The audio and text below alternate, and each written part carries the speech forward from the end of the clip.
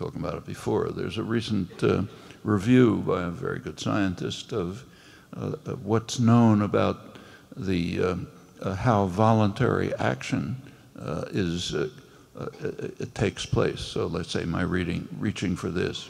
And what then he goes through what's known about the neurology, the muscles, what the neurons are doing, and so on. But he ends up by saying, we're now beginning to understand the puppet and the strings, but we don't know anything about the mind of the puppeteer. Nothing. So what is making me pick this up rather than, take this and throw it on the floor?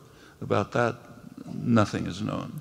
So yes, we have to be very humble. That's hundreds of years. We're exactly as ignorant as before, and we don't even know how to investigate it.